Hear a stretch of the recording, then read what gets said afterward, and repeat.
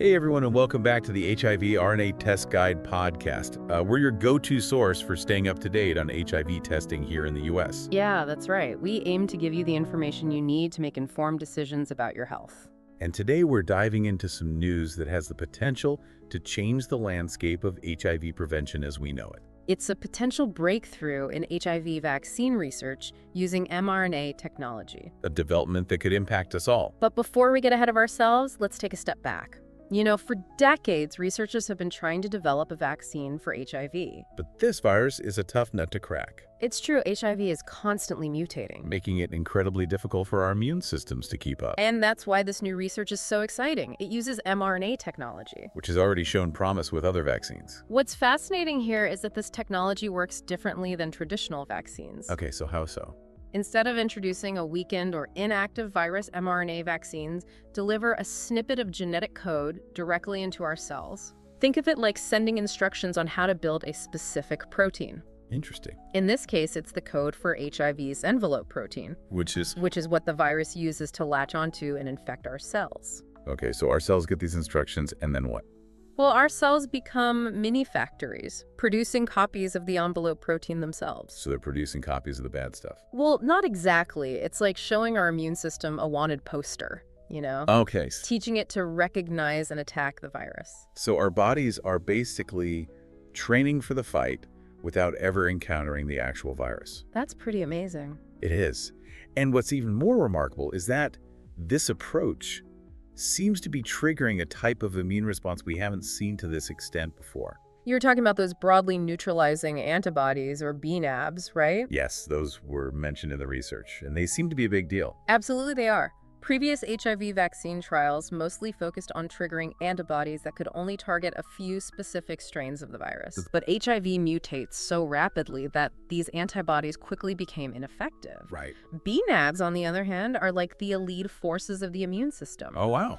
They can recognize and bind to parts of the HIV envelope protein that don't change as much. Even as the virus mutates. Exactly. So it's like finding a weak spot in the virus's armor, something that stays vulnerable even as the rest of the virus changes. Precisely. Okay. This means BNAbs can effectively block HIV from infecting our cells, even if the virus tries to mutate and evade other types of antibodies. Oh, that's huge. And the results from this recent Moderna and National Institutes of Health phase I trial, well, they were pretty impressive. 70% of participants developed these BNAbs. 70%. That's a number we haven't seen before in HIV vaccine research. It's really remarkable. It sounds incredibly promising. Are we on the verge of an HIV vaccine becoming a reality? While these results are certainly exciting, it's important to remember that we're still in the early stages of research. Okay. Phase I trials are designed to test safety and effectiveness in a smaller group of people. Got it. And they help determine the optimal dosage and schedule. So what are the next steps? The next step is to move to phase 3 trials, which involve a much larger and more diverse group of participants. Okay, so bigger trials. This is where we really get to see how the vaccine performs in the real world. The plan is to launch these phase 3 trials in late 2025 with about 30,000 participants worldwide. Wow, that's a huge undertaking. What are some of the challenges they might face in these larger trials? Well, one of the biggest hurdles is manufacturing enough of the vaccine for such a large-scale trial. I can imagine. It's a complex and expensive process. And then there's the challenge of ensuring equitable access to the vaccine if it proves successful, Right. especially for communities most impacted by HIV globally. Those are definitely important considerations. So Okay. even with these incredible results, it sounds like there's still a long road ahead before this potential vaccine could be widely available. There is, but this research is incredibly encouraging. It gives us a real reason to be optimistic about the future of HIV prevention. That's for sure. Now, before we move on to discussing the global implications of this research, I think it's important to acknowledge that even if this vaccine is a success, it's not going to be a magic bullet, right? That's right. HIV prevention requires a multifaceted approach. Okay, with that in mind, let's move on to part 2, where we'll delve deeper into the global implications of this research and discuss the trials currently underway in South Africa and Brazil. Welcome back to the deep dive. As we discussed in part 1, the recent findings from the Moderna NIH mRNA HIV vaccine trial have generated a lot of excitement, but this research isn't just happening in a lab somewhere. It's going global. That's right. The fight against HIV is a global one, And the next phase of these trials will be taking place in South Africa and Brazil. These are two countries that have been significantly impacted by HIV, but they also offer unique advantages for this type of research. Absolutely. Let's start with South Africa. It has one of the highest HIV rates in the world, Wow. which means researchers can study the vaccine's effectiveness in a real-world setting where HIV transmission is high. So it makes sense to test it where it's most needed.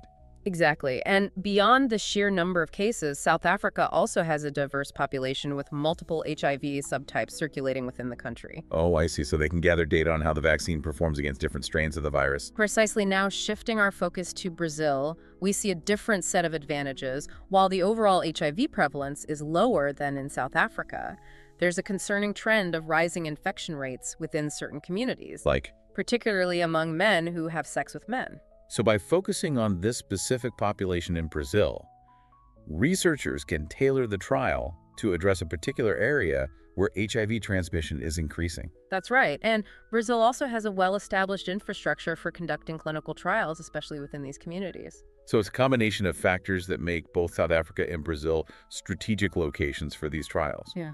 But it's not just about the science, is it? There's an ethical component to consider as well. Absolutely. In the past, marginalized communities have often been excluded from or underrepresented in medical research. But in these trials, inclusivity is a top priority. I'm glad to hear that. Why is that so important? Well, for one, it's a matter of social justice. Everyone deserves access to the potential benefits of medical advancements. Right. But it's also crucial for the science itself. How so? Different populations may respond to vaccines in slightly different ways due to genetics, lifestyle, or environmental factors.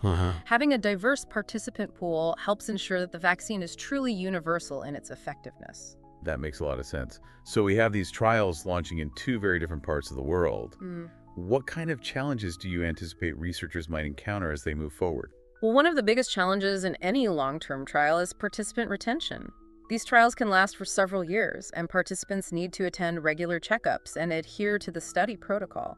I imagine that can be difficult, especially in areas where access to healthcare and transportation might be limited. That's right. So researchers need to work closely with local communities, build trust, provide clear communication, and address any potential barriers to participation. It sounds like community engagement is essential for the success of these trials. It absolutely is. Another challenge is managing expectations. While these early results are incredibly promising, we need to avoid creating false hope.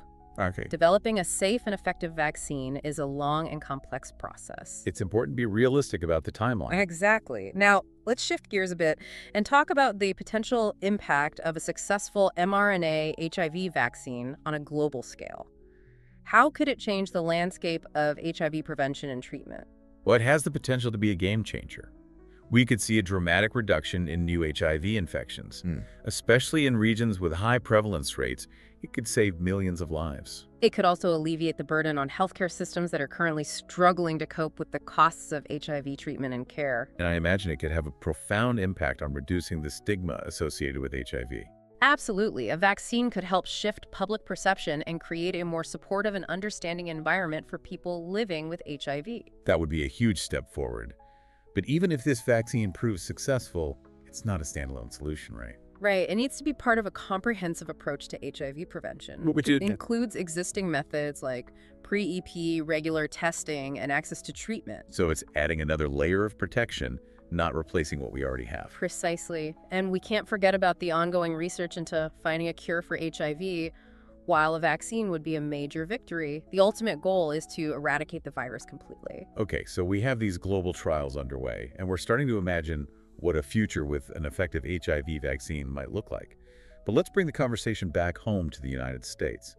How does this research connect to HIV prevention and testing efforts here in the U.S.? That's a great question, and we'll explore that in more detail in Part 3. We'll also discuss how listeners can stay informed about these developments and what they can do to support the fight against HIV in their own communities. Welcome back to the HIV RNA Test Guide podcast for this final part of our deep dive into the groundbreaking mRNA HIV vaccine research. We've covered a lot of ground, haven't we? We have, from the science behind this new vaccine technology to the trials taking place around the world.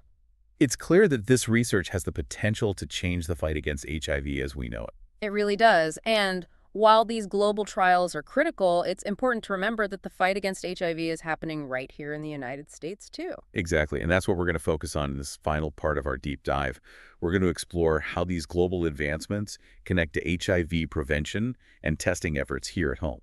It's all connected. Advancements in one part of the world can have a ripple effect everywhere. Even though these specific trials aren't taking place in the U.S. right now, the findings will undoubtedly influence future research and prevention strategies here. So we're all part of a global community when it comes to science and public health. So even if this vaccine isn't available in the U.S. immediately, it could pave the way for future trials and potential access down the road. Exactly. And in the meantime, it's crucial to remember that we already have effective tools for HIV prevention here in the U.S. Pre-EP, for example, has been a game changer in reducing new infections. That's right. PrEP, or pre-exposure prophylaxis, is a daily medication that can significantly reduce the risk of contracting HIV. It's a powerful tool, and it's readily available in the United States. And of course, regular HIV testing remains essential. Absolutely. Knowing your status is empowering. It is. It allows you to make informed decisions about your health and take the necessary steps to protect yourself and others. And that's where your podcast, the HIV RNA Test Guide, comes in. Right. We provide you with all the information you need to find testing centers near you, understand the different types of tests available, and navigate the testing process. We're here to be a resource to answer your questions and help you take control of your sexual health. It's exactly. Knowledge is power now. For our listeners who are eager to stay updated on the progress of these mRNA HIV vaccine trials, where can they find reliable information? The World Health Organization's website is an excellent source for tracking the latest developments in HIV vaccine research. They provide regular updates on clinical trials, including the ones for the mRNA vaccine. Perfect. And beyond staying informed, what can our listeners do to support the fight against HIV right here in the United States? Well, there are many ways to get involved supporting organizations like the HIV RNA Test Guide that are dedicated to HIV prevention testing, and education is a great start. Absolutely. Donating to reputable HIV/AIDS research organizations can help fuel the search for a cure and better treatments, and volunteering in local HIV/AIDS service organizations allows you to make a tangible difference in your community. And we can't forget the power of simply talking about HIV openly and honestly with friends, family, and colleagues. Right, breaking down the stigma and spreading accurate information can have a huge impact. The more we talk about HIV, the more we normalize it, and the closer we get to a world where it's no longer a source of fear or shame. Well said. As we wrap up this deep dive, I want to leave our listeners with this thought. How might a successful HIV vaccine change the landscape of HIV prevention and treatment right here in the United States? What would that future look like? It's an exciting quotient to consider. It's a future where new infections plummet, where people living with HIV thrive, and where the stigma surrounding the virus fades away. It's a future worth fighting for. And remember, you don't have to wait for a vaccine to start making a difference. You can get involved today. Stay informed, support research, talk to your friends, and take charge of your own sexual health. And the HIV RNA Test Guide podcast will be here to support you every step of the way. Thanks for joining us on this deep dive. Until next time, stay curious, stay informed, and stay well.